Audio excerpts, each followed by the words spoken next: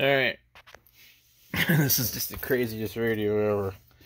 So to show you guys this. You pop these and this comes out. Okay. And let me see if we can get it. These are all the filters.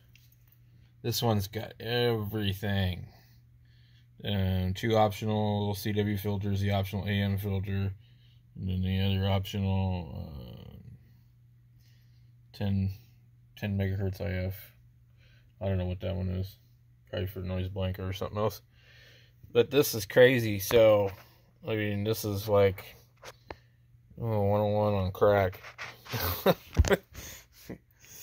Man. So, this came from my friend Alan. And, yeah. I don't know the history on it, but it's pretty amazing. Sounds really narrow on receive, but for 1984, man, this is something else. The construction of it is insane. These must have been something else when they were new. So, FT1, to give you guys a better look inside of this thing. And this one works. I heard a lot of them have a lot of problems. This one's off frequency just a little bit. It's like, I'm not really 100% sure. Let me go ahead and put this back in here.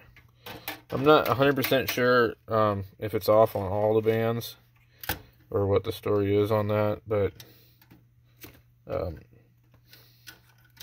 I'll figure it out later. I've only had it in my possession for a short amount of time, so right now I'm just trying to figure out how to even use it. It's fairly strange because it has this deal here, and you don't have a VFO for like each band.